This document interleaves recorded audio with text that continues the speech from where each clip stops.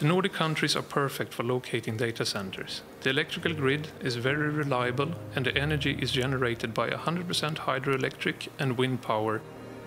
My name is Mike Swanfeldt and I'm the Chief Technological Officer of EcoDataCenter. We are a provider of co-location and HPC services.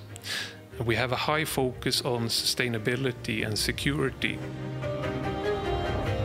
EcoDataCenter will achieve climate positivity by reusing our waste heat in a low-grade system, meaning that we don't introduce heat pumps to increase the temperature.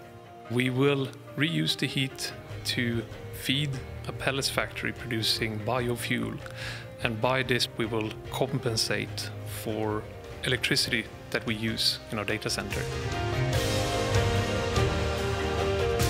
By having our equipment connected to EcoStruxure, MV switchgear, UPSs, CRA units, MTZ breakers, Galaxy VX for UPSs, we bring all of that into the EcoStruxure platform, where we're also using IT Advisor to plan our capacity for the customer.